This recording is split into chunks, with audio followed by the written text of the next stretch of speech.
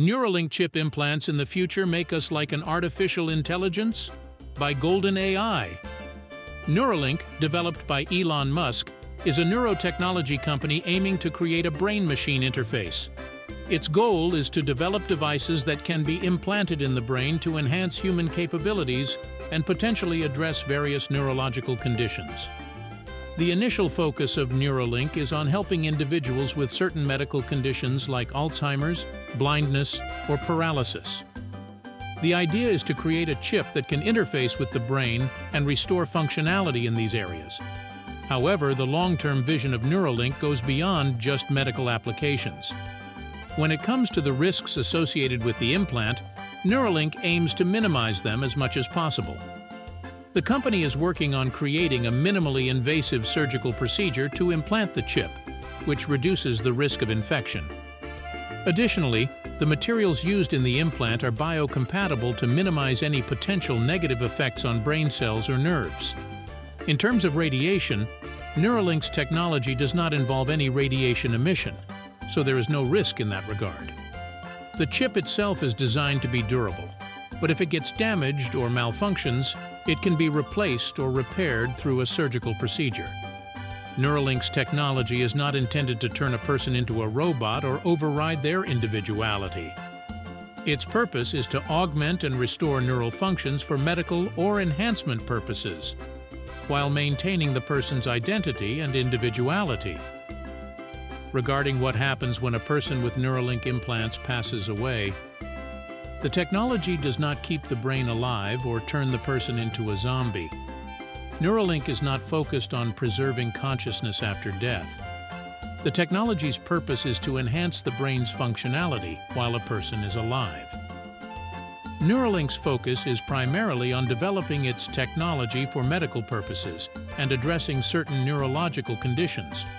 It is not yet available for healthy individuals as a consumer product. The technology is still in the early stages of development, and extensive testing and regulatory approvals are required before it can be made widely accessible. As for the cost, since Neuralink is not available for purchase by the general public yet, there is no specific pricing information available at this time. It is anticipated that the cost will likely be high initially, given the complexity and specialized nature of the technology.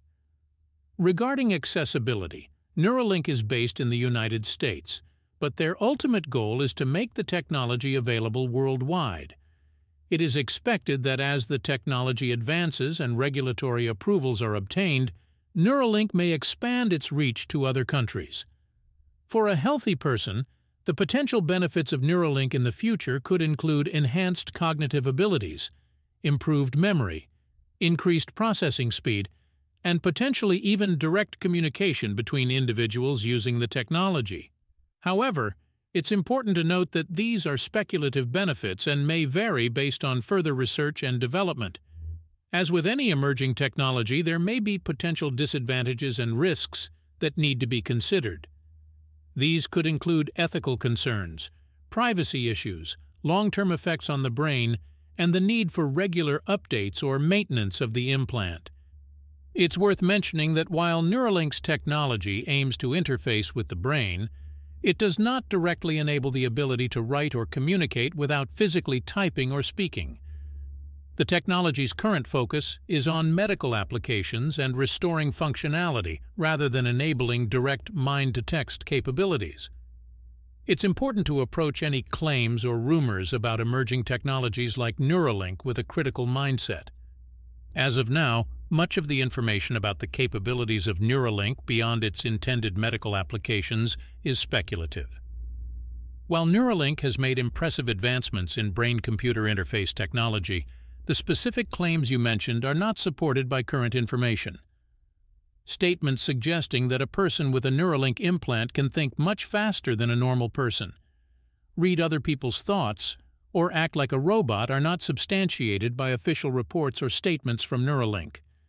It's essential to rely on credible sources and verified information when evaluating the potential of any technology.